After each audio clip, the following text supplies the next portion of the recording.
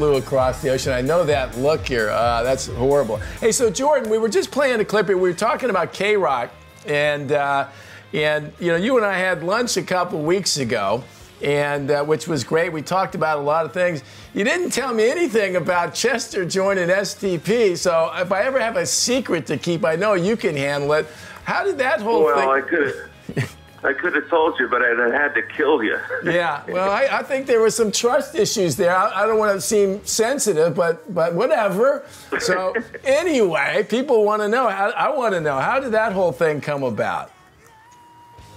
Well, turns out that STP was Chester's favorite band when he was growing up. He used to have posters of the band in his you know, adorning his bedroom walls, and when the band decided to look for a new singer, they actually reached out to Chester, and funny enough, he had told his wife when they first met 10 years earlier that one day he would get a call from STP to be the singer, and I guess he was prophetic about it.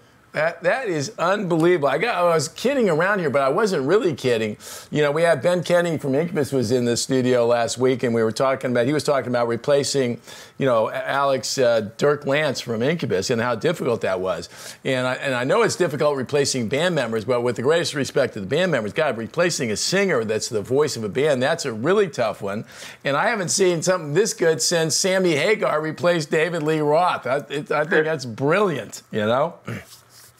So, yeah, well, yeah, I mean, Chester actually, I've heard him on several occasions, you know, backstage with Linkin Park, hearing him warm up to STP songs. So it's really, you know, something that he was really passionate about. And, you know, they talked about it, got together, tried it out. It just felt real good to them. You know, of course, Chester, you know, his main obligation is still with Linkin Park, but, you know, you know, they went right into the studio, worked on a song, and then decided to, rather than talk about it or tell people about it, decided to just show people what it is at Weenie Roast last weekend. They were just kind of dreaming and doing it. I love that. We played a little bit of the track, and I love it, man. I just think it's a great move. Hey, what's the chances, you know, you and I were talking about Wednesday, when you're going to have me back again.